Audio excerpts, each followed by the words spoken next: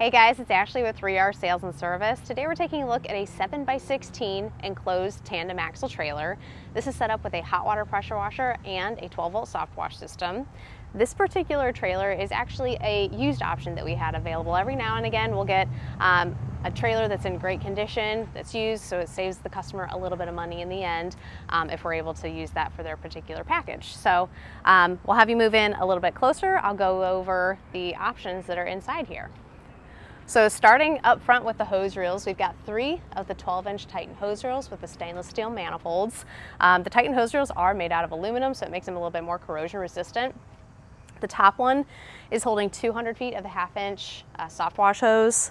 The middle has 200 feet of 3/8 pressure washer hose, and then at the bottom we've got 3/4 inch of the Flexzilla garden hose. These are all of the hand crank reels, and then if you want to move on a little bit closer, I'll tell you about the hot water unit that we have back there. It's a 3,500 PSI at 8 gallon a minute Hydrotech SS system. This has a bleeder valve that comes off of the pump down there at the bottom. That just helps prime the pressure washer pump and get the air out of the line between the tank and the pump head. And then that drains right down through the floor so you don't have any water going into your trailer. On the panel, we've got the on-off controls for the burner and for the pump, and then we have the temperature control switch as well. And then you can see how we vent that out through the roof for the burner. Keep all of that, that diesel soot or anything that kind of builds up, make sure that gets vented out properly so we have clean burns on everything. The exhaust actually gets vented through the floor of the trailer and then goes out from the bottom, so everything is perfectly exhausted outside the trailer. Moving around back,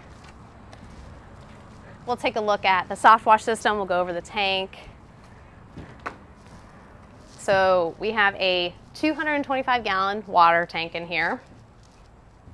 The soft wash system has a chemical tank. It's a 20 gallon chemical tank that we have secured with the aluminum bands. So this particular application is for, this customer is cleaning car wash bays. So we're using this system to apply the chemical that helps, get rid of that soap residue that builds up in there or any of the calcium from the water supply, get that all cleaned up and out of there. So that's what he's using his soft wash system for. It's not necessarily a residential application. So with that, we have our 12 volt pump. It's a 7 gallon per minute, 100 PSI. We got the accumulator and we have the charger system for it. The on-off switch is just right here, easy to access, and then we've got our plug at the bottom so that this can be charged as well, and the battery that powers it. So the dipstick assembly goes down into the tank, pulls the chemical that he wants to apply, and then when he's ready to rinse out his system, all he does is take that dipstick and drop it down into the water tank to clean it all out. That being said, on this water tank here, we have a pre-filter. So this is the feed line that comes from your hose reel. So the hose reel connects to the spigot of the building that you're cleaning.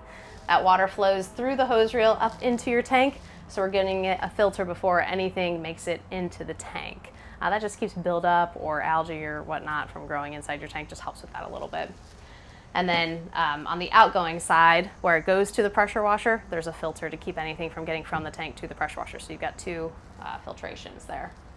The other line that we have in the top is our cool bypass line for the pressure washer.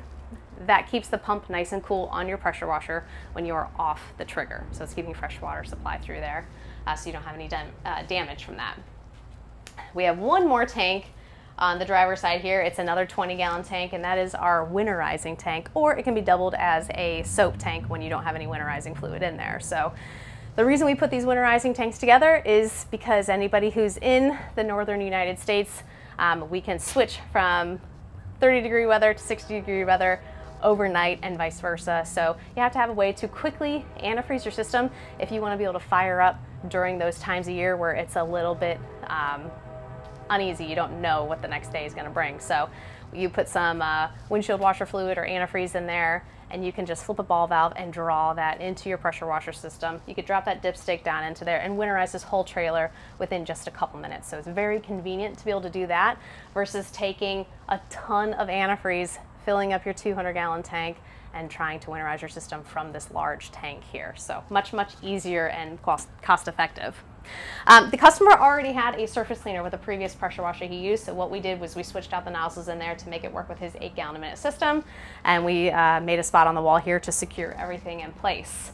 Other than that, we did some paint in here just to make it a little bit more of a water barrier between the wood and the trailer. It is treated wood, so it wouldn't have hurt anything, just makes it look nicer for a longer period of time. But otherwise, this is all set for him to be able to use on the job. He's going to be picking it up later today. And if this is something that interests you or you need a little bit more information about it, feel free to reach out, give us an email, or give us a call, and we'll be able to help you out. Thanks.